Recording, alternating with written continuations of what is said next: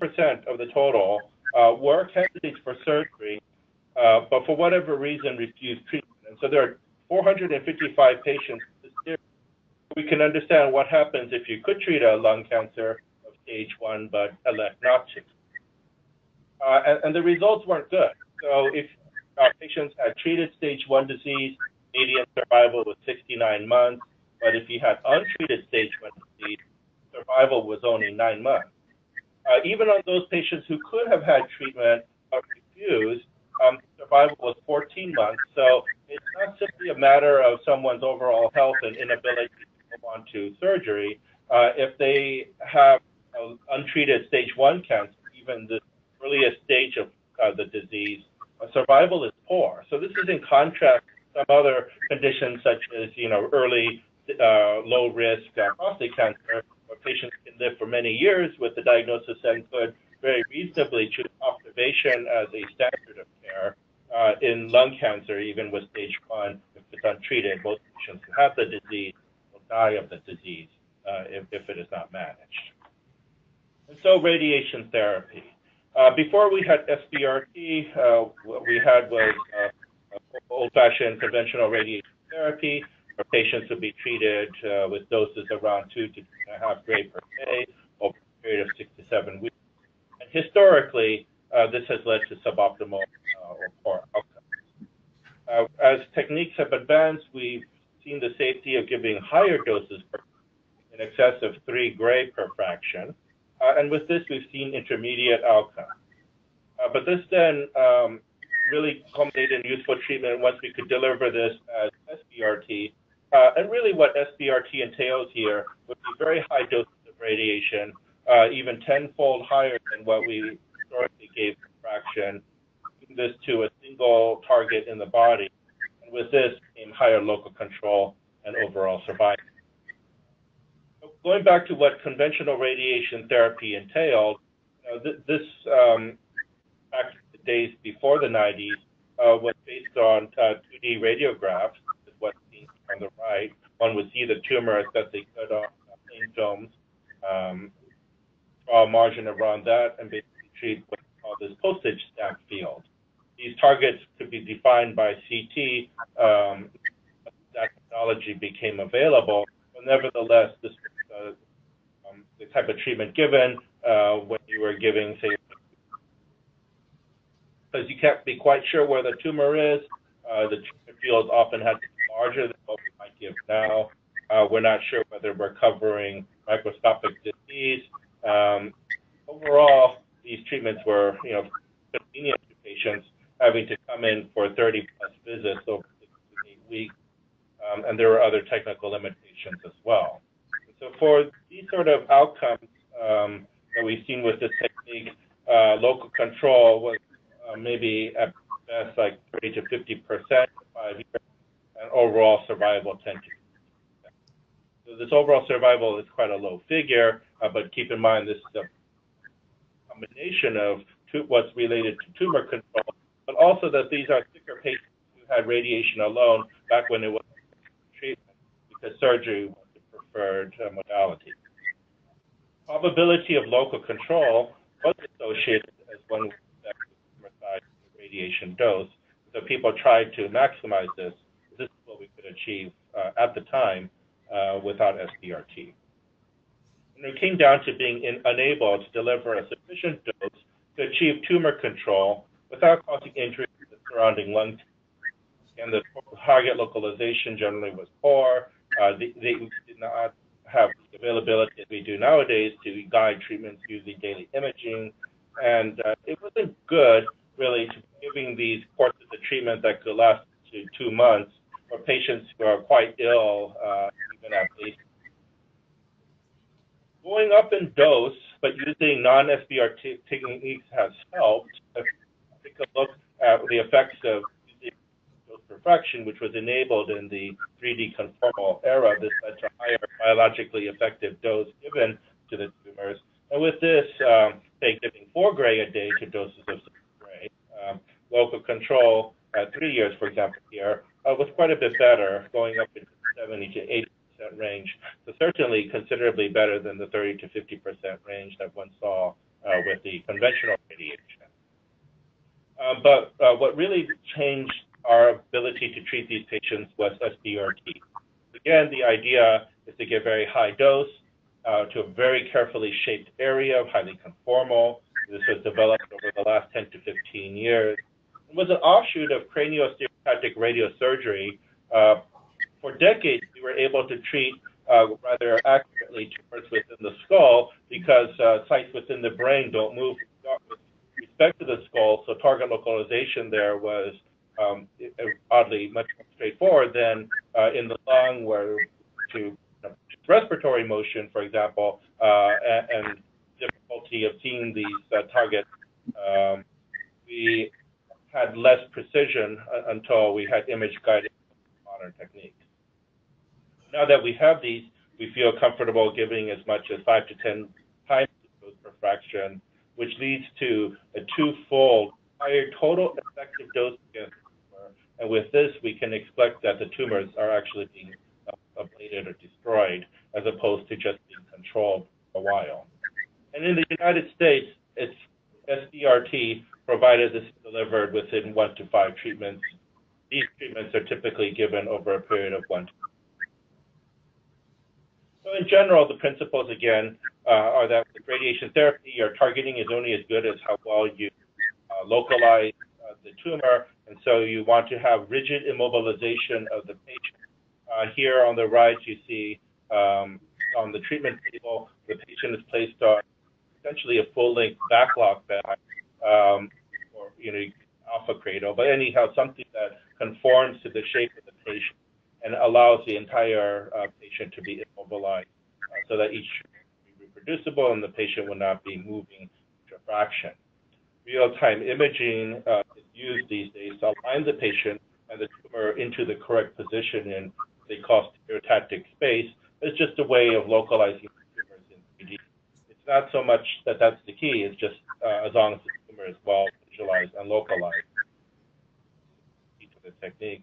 And these days, we seek to account for tumor motion throughout the respiratory cycle.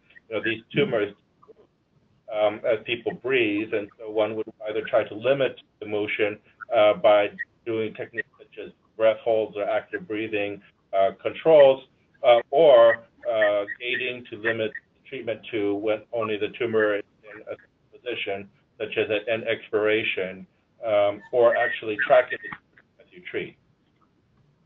But again, you can do this in a number of ways, but the key is to give dose from multiple angles. You can do that with multiple fixed beams, like you see on the left here, or you could do it with something like volumetric oscillating arc therapy, rapid arc from Varian, for example. But you could use these fields that would deliver dose that all converges upon the target. As you can see on the right here, the target itself is getting the high dose needed to ablate the tumor, reflected in this red-colored dose color wash, whereas the contributing beams from other angles are all tolerable to the normal tissues, and it's that convergence at the target which allows the tumor ablation.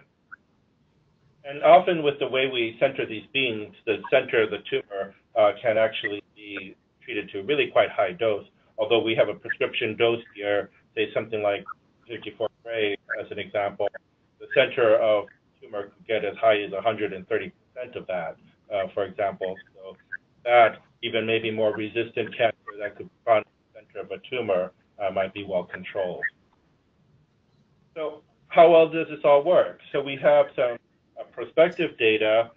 This RTOG 0236 trial was the key, but even before that was this Indiana phase 2 trial that was published by Bob Timmerman's colleagues, where they did this phase 2 study in 70 patients with medically inoperable disease, stage 1, between 2002 and 2005, gave 60 gray in just 3 fractions to 20 gray at treatment, used the same kind of eligibility I mentioned for RTOG 0236, basically poor pulmonary function, no better than 40% of what someone should have, or the presence of comorbidities that precluded surgery. Here, tumors were limited to be 7 centimeters in diameter. And in this series, there was a mix of patients who had stage 1 and SIT1, stage 2 disease. Patients were fairly average, age of 70, and majority had COPD, and there was a mix of squamous and adenocarcinoma histology. Outcomes for this were quite promising. So at a median follow-up of 50 months, the local control was 88%. So this was higher than we've ever really seen with other techniques of radiation, and getting closer to what you would see with surgery. Overall survival was 42.7%, and keeping in mind this is still a sick population. Toxicities were fairly reasonable. Grade 3 or 4 more serious toxicities were found in only 11% of patients who experienced decreased pulmonary function, pneumonia, pleural effusions, largely pulmonary effects, although there could be also skin irritation from edema. There was grade 5 toxicity. This early series, 6 patients died, or 8.6%, largely from pulmonary toxicities, including pneumonia, hemoptysis, and failure. And what they learned in going back to seeing why some patients experienced severe toxicity or died, they found that it was the tumors that were close to the central bronchial tree, this area that you see on the right within this now called danger zone, where if tumors were located within 2 centimeters of the trachea, the distal trachea, the bronchi, as they up to the point of lobar bronchi, if the tumors were located in this zone, then the rate of grade 3 to 5 toxicities was higher than if they were outside this. With the central tumors, as they're called, the toxicity rates were 27% for grade 3 to 5, 18% death. This is in contrast to the much more favorable figures. Peripheral area where grade 3 to 5 was 10% and grade 5, 4%. So here they saw that there was very promising local control and overall survival with SBRT, although a note of caution, there's higher toxicity rates when treating central tumors, at least with the dose and fractionation they used here. So 3-fraction SBRT anyhow remains something that is not recommended for tumors that are in this central area. And it was felt that at this point further study was required in a multi-institutional setting. So what really led to the adoption of SBRT was this trial, RTO-0236, run by the radiation group. This study only had 55 patients in it and was quite similar to the Indiana protocol. Really just tumors were limited to under 5 centimeters here. It was quite a similar study, excluding patients with central tumors based on the Indiana experience. So, here, because of the smaller tumor restriction, most were P1. Again, oncology, and the results here were, again, quite favorable. Even at the 5-year update, primary tumor control, now this really showed great figures. 5 years, the tumor control was 93%, which is about what you would expect to see with anything less than a full lobectomy for surgical resection. Toxicities here, because they only had the peripheral tumors, was quite reasonable. Moderate toxicity, 24%, and severe grade 4 toxicity, 4%. And the most common toxicities were either pulmonary or musculoskeletal. So with this, it looked like SBRT could be delivered safely in a multi-institutional way, and the longer-term local control rates were high. The treatments were well tolerated. Outcomes certainly side by side superior to historical outcomes with conventional radiation therapy. And so this trial, more than anything, established SBRT as a new standard of care, medically inoperable non-small cell lung cancer in the there have been a number of series that have recapitulated these data. These, in general, you can see show all local controls in the 2 to 3 year range in excess of 90%. More limited data, but closer to 5 years, it still maintains a tumor control rate of about 90%, quite favorable. And even in again, going back to how aggressive even stage 1 lung cancer can be, even in the elderly population, if you take a look at outcomes with population growth compared to SBRT, median survival difference was quite profound, where it was only 10 months with observation in keeping on the California registry study, but increased up to 29 months with SBRT. And then, people look to see, what dose should be used for this treatment. We've been using from this point 18 grade times 3 for technical reasons with modern heterogeneity correction and other newer ways of calculating the radiation. This 18 grade times 3 is the same as the original Indiana 20 grade times 3. Really became a widely adopted dose, although people started exploring other dose combinations ranging from anywhere between 1 to 10 fractions, giving fraction size 1 fraction as high as 30-some gray. And so, we had to think about, how to evaluate these regimens. Is there one-size-fit-all approach? Different doses would be appropriate for different tumors. What kind of comparative data do we have comparing these different ways of giving SBRT? I think a highlight of a smart approach for this was seen from a group at VUMC, which treated patients in 2011.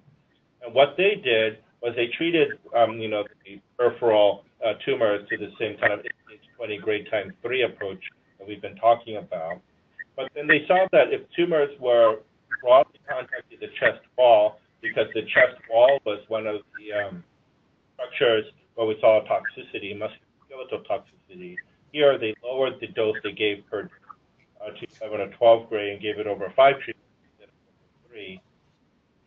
And then, of note, the explored treating tumors that were more adjacent to the central structure, or hilum or mediastinum, but back down to just 7.5 gray times 8. Again, this, of note, it would be considered SBRT in the United States, but nevertheless, still pretty high dose per fraction. And so in these patients, of note, 31% who were considered operable show results like these, where the local control rates, even at 5 years, again, are about the 90% range. And 51% of these patients reported no toxicity. When there were toxicities, there was largely fatigue, some chest wall pain, nausea, dyspnea, cough, and grade 3 pneumonitis. Even here, you can see that the rate of grade 3 pneumonitis was quite low, at 3% in their series, showing that if one selects the appropriate dose location, one could still maintain very favorable outcomes in terms of tumor control, but without the excess of toxicity. Although longer-term follow-up is needed here, one caveat with this series and how the results could be very good is that 5% of patients in this series were treated without a biopsy. There is a possibility that some number of patients treated had what looked radiographically like the tumor wasn't. If you look at more modern series that examine the percent of patients who undergo surgery turn out not to have non-small cell lung cancer, something like 15% of patients have cancer at all. At the time something's taken out, it could have been a granuloma or some other benign thing. So that may affect the results somewhat. And if you go through all the different studies where people explored all these different doses, is that it's not necessarily exactly the dose and fraction that matters, but kind of what the net biological effect would be, combining all these factors to see what the tumor biologically effective dose would be, this BED10 here. As long as it's high enough, the local recurrence rate is what you see in this green line. If it was lower than a certain threshold, here they set it at BED of 105 grams, which reflects most modern radiation schemes. A dose under that would be a little less than what's given typically now, higher rates of local recurrence. It does take a certain amount of dose to expect control. How can you compare some of these things? Just to give a quick example of this, there was an RTOG study, 0915, that took a look at 34 gray in a single fraction, 12 gray times 4, 8 gray, and even though the BEDs were all all over the place, 105 for the 12 gray times 4 scheme and close to 150 for the 34 gray times 1. Seems like as long as you give enough, it's good enough. The tumor control rates here at 5 years were both about the same at 92 or 3%. And with that, what we've seen, interestingly, in the United States over the trend is that there's been an increased use of 4 to 5% types of regimens rather than the fewer treatments. The total biologically effective dose may therefore be in the lower range of 100 to 130. But maybe that's good enough, and maybe if the toxicity risk, depending on where you treat, is higher if you try to give it in fewer fractions, especially for central disease, then this may be, in fact, warranted. But going back to these central tumors, because the tumors, they show up in this dotted danger zone pretty commonly. One wanted to explore, could with one of these lower schemes, say like 5 fractions, still treat tumors in this area safely, because we know we can't in 3 fractions. And so this gave some data here, where with a systematic review of 20 studies, for which were prospective, looking at 563 central tumors treated with SBRT, the toxicity rates when people use these more gentle fractionation schemes, still SBRT, the rate was only 16 out of 563, or 2.8% treatment-related death, much better than what we saw back in Indiana. And the median time to death when they did occur was still relatively narrow at 7.5 months. But overall, the rate of grade 3 or 4 toxicity was at 8.6%. The RTOG then did a study taking a look at central treatments, and here was trying to determine the optimal for this. 120 patients were ultimately accrued to the study.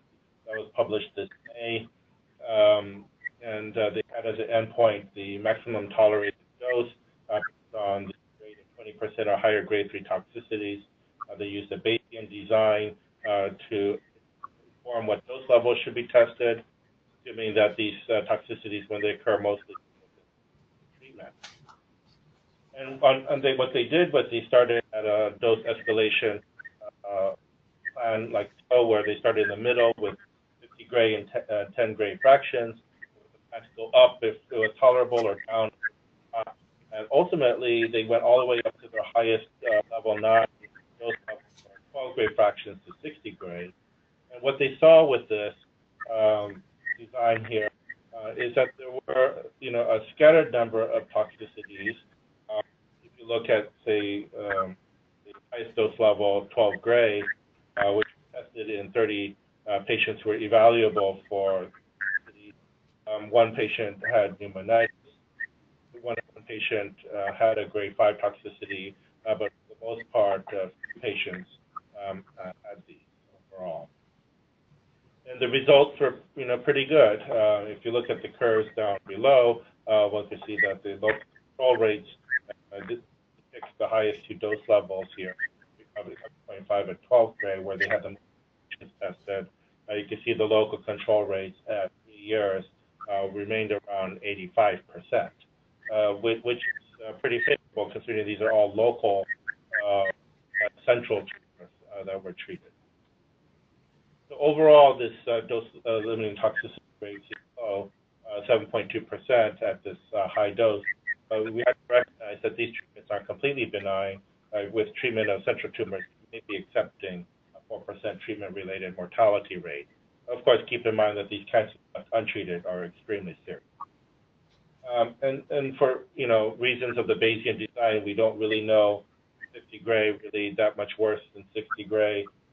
There aren't enough patients in the series to answer a question like that, nor can we really answer how safe is it to give these different structures in the lung, different organs that because there's just not enough patients to make it.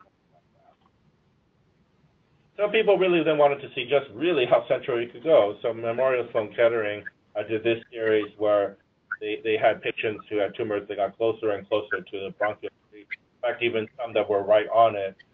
But the takeaway from this is that although you could quite safely treat tumors that are outside the danger zone, maybe you could step in it a little bit, even within 1 centimeters of the danger zone, which you see here in yellow. There were still no deaths here, although you see the grade 3 toxicity rate went up from 7% outside of this down up to 30% inside of this. So it's a serious thing to get into danger zone. But if you're right on the bronchial tree, this still is off limits. Although there were no deaths when you're far enough away from the tree, even if that meant you were within 1 centimeters but not right on the tree.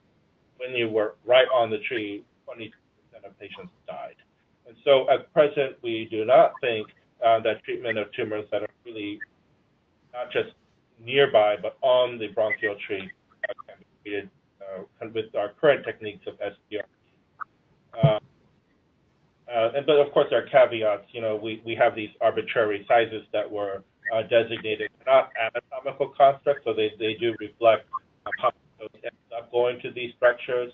There is a continuum of risk. So the closer you get to the tree, the higher the risk, and then one has to make a judgment call with each patient.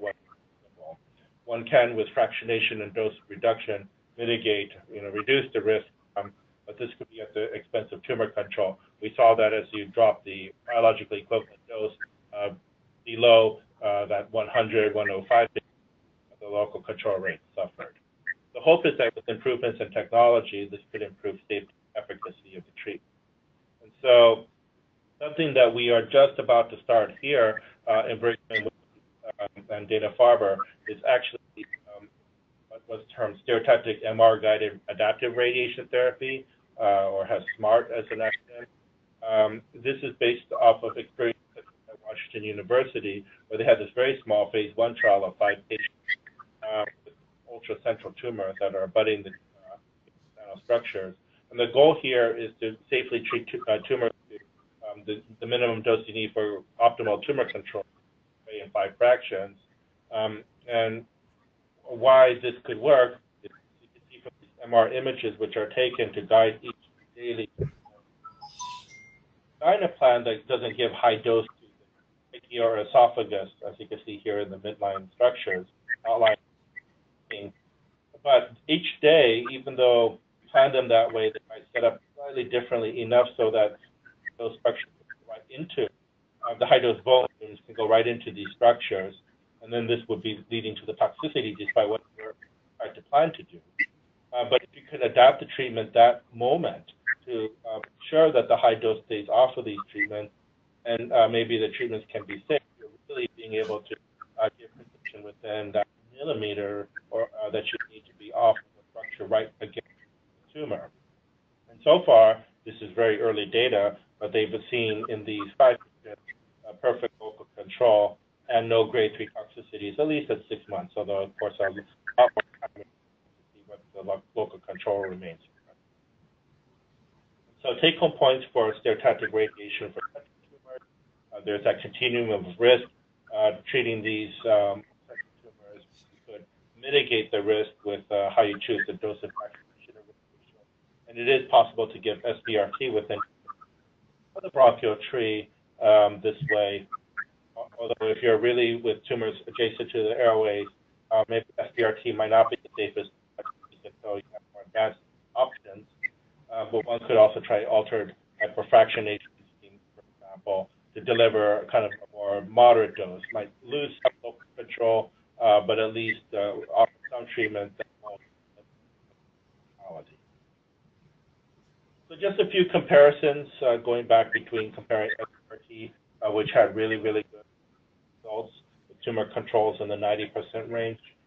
Survival's limited due to the patient population. Let's start with conventional radiation, these poor figures. But it's not really a fair comparison when you think about it. We're taking very modern radiation given with all the technology we currently have and comparing it to the kind of radiation people gave in 1980s. And so maybe if you actually compare the treatments with the same technology, just the different doses, such as this SACE trial done in Scandinavia, where they randomized people to either SBRT or conventional radiation. Interestingly, what they saw here was with local control, even if you give it without SBRT, but you give it with the same level of precision, with modern image guidance, the local control, at least in this series, looks almost exactly the same what you got with SBRT, 86% in either arm. So is it possibly it's not just it's the SBRT that matters, but just knowing that you are actually treating the tumor very accurately? Here are the curves that you see for progression-free and overall survival, showing that the curve is basically close. And then they did some surveys to look at toxicities from these. Now the toxicities were better, lower for say cough or shortness of conventional radiation. So there's still some rationale for giving SBRT compared to conventional, but nevertheless, maybe a reasonable option is SBRT. You just want to do it using modern targeted guidance.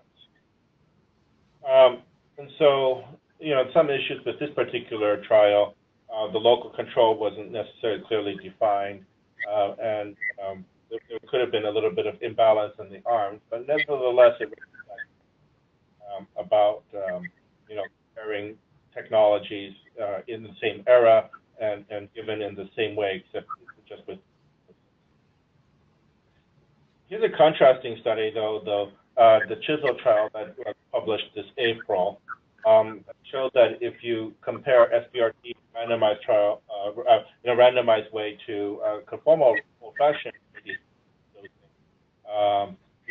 you saw in this study actually different results, where the local control rate was the expected 89% with SBRT, but in this series, the conventional control rates at 2 years wasn't as good at 65%.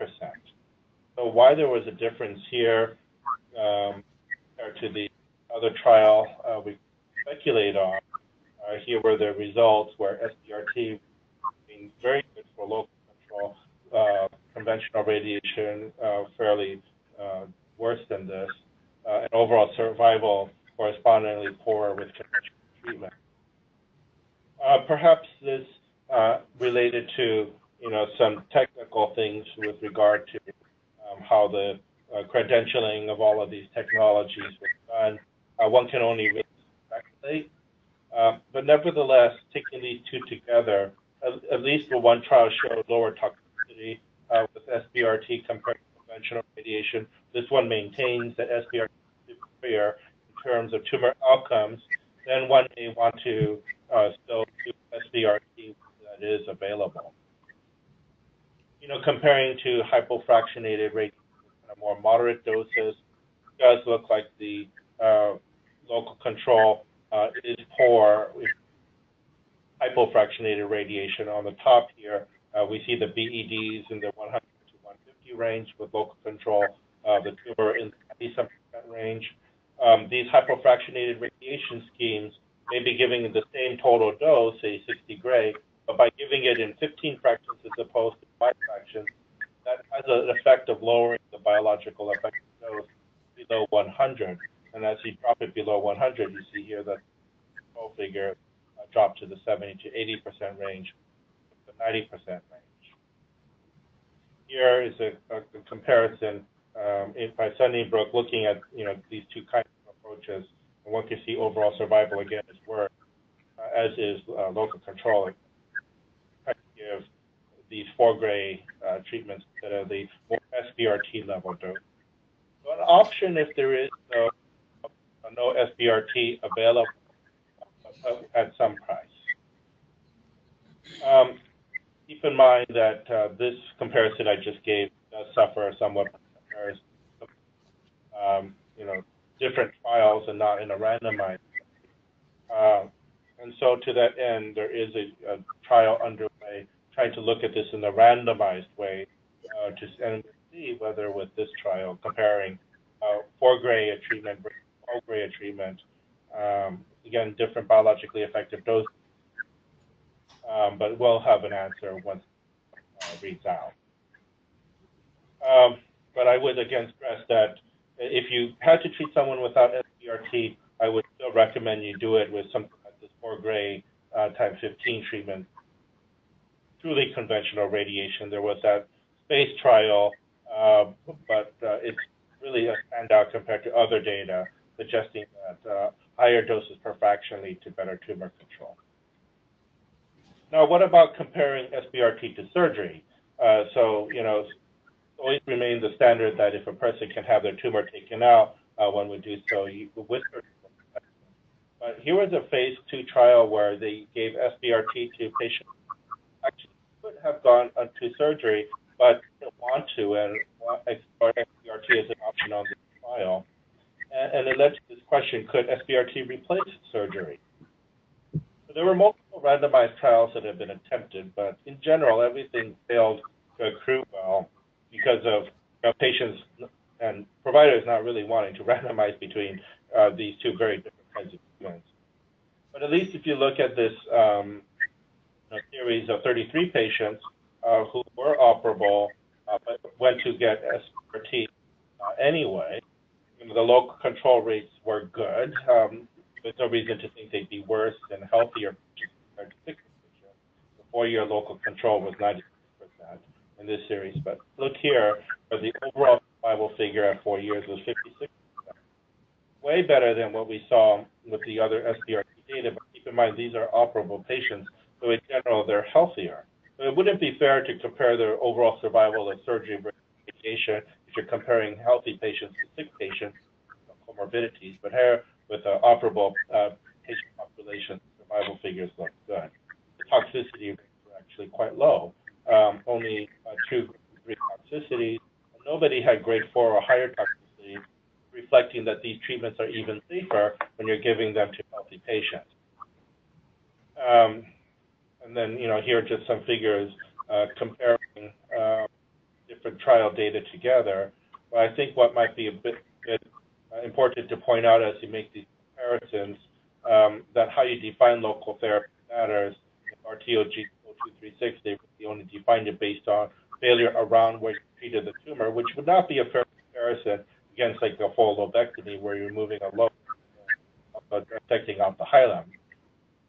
That said, if you were to try to use a similar definition and actually do it in a randomized way, there were 2 trials that did very poorly in terms of accrual, but we made at least some attempt to pull the data together in trials, which were attempting to look at overall survival differences, SBRT versus surgery. And what we saw here was that the results were actually, by the mix of factors in these 2 trials, compelling, where one trial only had 7 evaluable patients and 120, and there were a bunch of different subtle differences between the trials. But when you pull it together and look at the 27 patients that had surgery versus the 31 patients with SBRT, the overall survival figure, well, oddly enough, for this actually looked superior for the SBRT compared to lobectomy. And the tumor control, the lobar control, was at 96% with SBRT, although 100% with surgery. None of these figures were going to be significant. Numbers, again, were quite small, but at least a hint that surgery and radiation may lead to equivalent outcomes, and so maybe surgical resection isn't actually needed. More data will be needed to support the survival curves showing, again, interestingly, better results with SBRT. Certainly less toxicity compared to surgery. Where here, the grade 3 or 4 toxicity with surgery, 44% compared to only 10% with SBRT. And this may, in part, explain why the survival is better with the less invasive technique. Although, again, like I said, everything has to be read with a bit of caveat. This was a poll analysis of 2 studies. The provocative, controversial follow-up was still too short, sample size too small to make any definitive conclusions, but I think really do highlight that we would want data larger trial. See, maybe that SBRT could be a worthy alternative standard of care for patients, even if they're operable. So we did try to do a trial in the RTOG to do this in a randomized way, looking at sublobar resections, maybe as opposed to doing lobectomies, to see if the resections that people tend to give in higher risk surgical candidates, and compare that to SBRT. Maybe that's a fair comparison. But that couldn't accrue. So there is now an attempt to do this with a privately funded trial called Stablemate. And then there's that ongoing trial I mentioned during accelerated hypofractionated radiation, SBRT. I'm not really touching on this too much, but I did want to mention that we are looking at other things other than just how we give the radiation. There is a phase 3 study that's underway right now, looking at SBRT and then seeing whether adding immunotherapy to this could be helpful. It's called the Pacific 4 or RTG 3515 study for those with biopsy-proven lung cancer who've got their SBRT. And it's asking the question of whether adding durvalumab may be helpful. Real goal is 630. It started this year, but we're not going to get an answer to this trial until 2025. So we'll have to stay tuned to see whether it makes sense to add any kind of systemic therapy, such as immunotherapy, to SBRT, but hopefully we will one day have that answer. And then finally, about the toxicity of these treatments, for the most part, the toxicity is reasonable, grade 3 toxicity to 20% of patients. The profile is different compared to conventional radiation, with chest pain seen in maybe 10 or 20% of patients due to musculoskeletal toxicity. Get these rib fractures, although most often they're asymptomatic. And we do see some effects on pulmonary function, although not dramatic, maybe a FEV1 and DLCO of about 5% at 1 year. Pulmonary toxicity here, you can see, is a concern given how patients often have poor baseline lung function. But here we see all the beams converging on this nodule that you see on the left. And what you see on the right is fibrosis around the treated area. And in fact, the fibrosis is in an area that's bigger than the original tumor was, because even the lower doses surrounding the tumor was enough to cause some lung scarring. Something to keep in mind if you're looking at CT scans after SBRT, you may see all of this sort of fibrosis. You have to recognize that it could be fibrosis as opposed to something like tumor spread. Knowing if a patient had a history of SBRT and looking for changes due to the treatment would be important.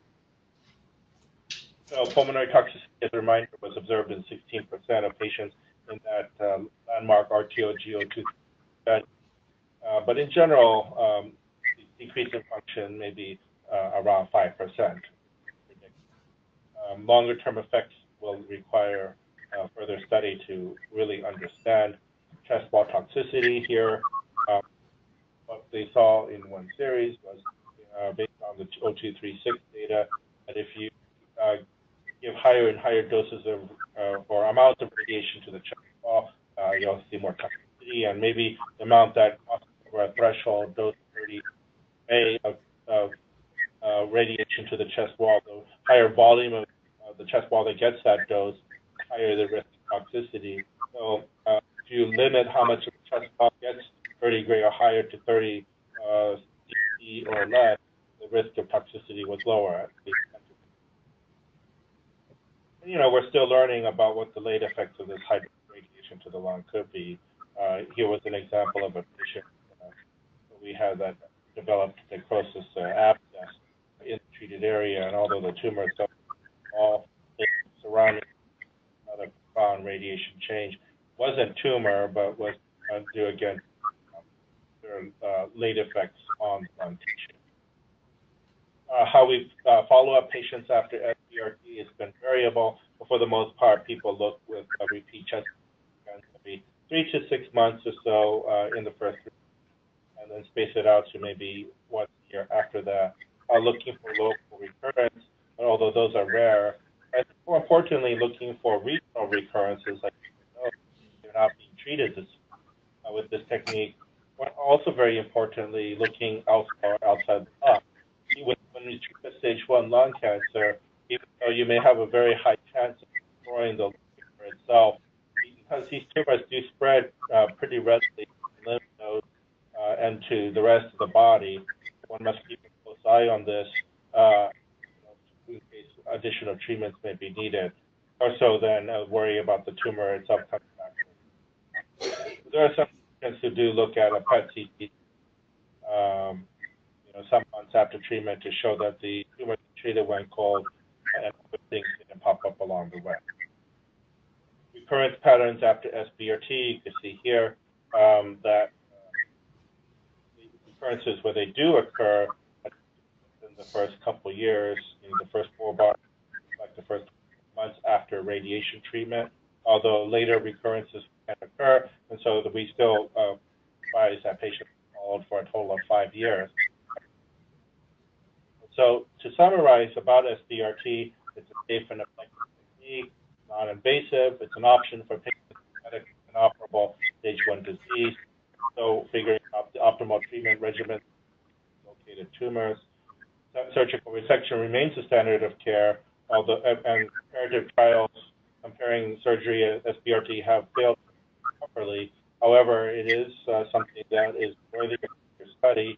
And at least in those patients who have borderline health, one should really try to make a choice between sublobar resections and SBRT, which you can on a case-to-case level, looking at the toxicity, the patient's comorbidities, where the tumor is, and really have a discussion between the patient and the surgeon to determine all of this.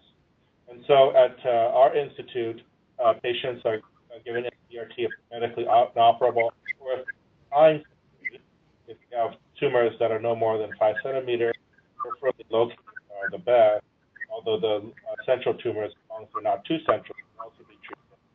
And we've adopted a technique much like what we do at VUMC for patients. A 3-fraction approach if they're away from the central tree, 5 fractions if they are near the chest wall or near the danger zone, more protracted hypofractionated radiation. The tumor is right on top of the bronchial tree because we saw that was and use modern techniques such as tumor motion incorporation and real-time verification with interaction imaging for the treatment. So I wanted to close with showing one example of a case which I treated a patient who had stage 1 disease, 6 years old, small T1b and 0 left upper nodule, 8 times 3 fractions, and just to get quickly through the scan, you see here a small tumor in the left upper lobe, which I outlined here in blue. Have the PTV, a 5 millimeter expansion around that for setup in this red color. So it's a small target. We had radiation extend around an arc around this tumor. We have very nice high dose here in red around the tumor with lower doses surrounding that. And then you can see here, we keep track of the doses to the lung, the chest wall, the vessel, trachea, the esophagus, the cord, all that. It's really only the tumor itself which is getting very high here. And one could take a look at the metric, established a series of what we consider to be safe doses for each of the structures. And with this treatment, the patient very well had not had tumor recurrence. So thank you very much. That's my presentation on stage 1 lung cancer. And I'd be happy to take any questions. Yes, thank you so much, David. It was an excellent presentation. I have a few questions, and then we will ask others to ask you questions if they want to. You have shown us a lot of data about medically inoperable non-small cell lung cancer or lung cancers, but what is your opinion about metastasis, oligometastatic disease to the lungs? Have you been doing SBRT for lung metastasis? Would you recommend it? And what doses have you been giving so far for these lesions? Right. So, yeah, I figured the focus was stage 1 today, but the technique can be exactly applied the same way to lung metastases. You know, certain types of tumors like sarcomas and colorectal malignancies have a propensity to form lung metastases. And we found, the same sort of efficacy if you treat these when they're oligometastatic disease. The metastasis itself that you treat can have local control rates also in the 80 to 90% range long term, just the same as if it were a primary lung tumor. I mean, because it is metastatic disease, where we would see outcomes be less favorable is simply, out of field further recurrence where we didn't treat. Although that's sometimes something that can be managed. I've had patients who've had, for example, what we thought was oligometastatic colorectal cancer, who would develop a lung metastasis. We treat that first with surgery, take it out, develops another one, that gets resected, develops two more, we treat those with stereotactic radiation, develops a couple more, we take those out with surgery, and then a couple more show up, and we treat those with SBRT, and then we kind of find between the surgeon and us who's the best person to take out each individual lesion. And I've had patients live for 5, 6, 7 years with what would over time have been widespread lung metastases, but because they all came out metachronously one by one or two at a time, we can extend life, like I said, for years this way. So I think, a balanced approach, looking at whatever is the less toxic method. If it's a peripheral lesion right up against the chest wall that could be wedged out easily and the patient's operable, maybe that's still better because we can cause some chest wall toxicity if we treat right against the rib. But if it's a little bit deeper inside but not against the bronchus, SBRT is really quite good there. We might opt for that as opposed to surgery, even if surgery is an option.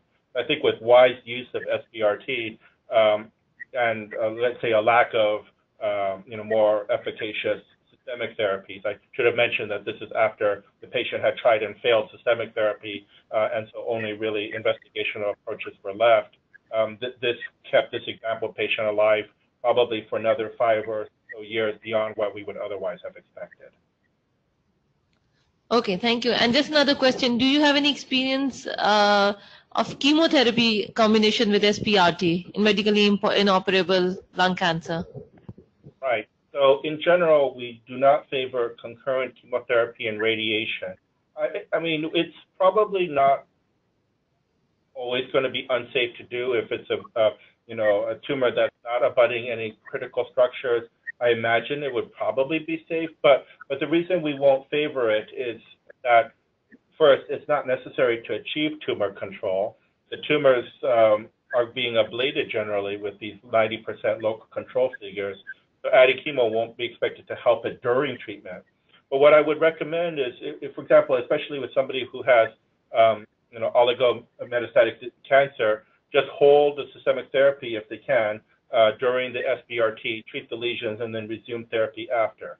And then there's a question, because these patients do occasionally fail outside of the treated area, in the nodes or as distant metastases, even if they have stage 1 lung cancer. People have explored that. And I think there it'll come down to the same kind of data you've seen in surgical theories. If you have a small 2-centimeter tumor and you resect that with surgery, there's no evidence that chemotherapy is needed in an adjuvant setting there. Likewise, after SBRT, probably not. But what people are currently exploring are, is chemotherapy helpful for if you had like a 4-centimeter or bigger tumor treated? Is it helpful to give immunotherapy, as I mentioned in our ongoing trial? I think time will tell whether these turn out to be helpful. Okay. Any questions?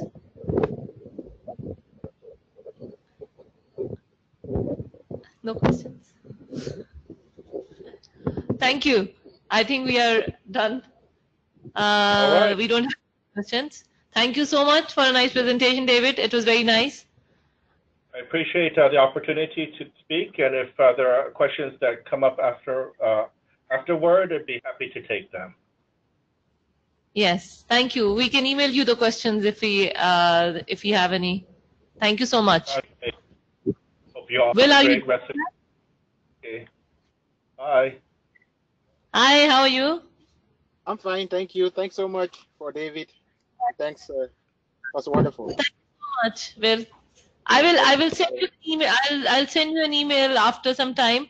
So Okay. we had some questions about the presentation, but we will discuss it later. But thank you so much for the presentation. You're welcome. Sure. Thanks. Perfect. Thank you so much, Okay. Dr. Mera. Thank you. I will switch off from the outside. Thank you.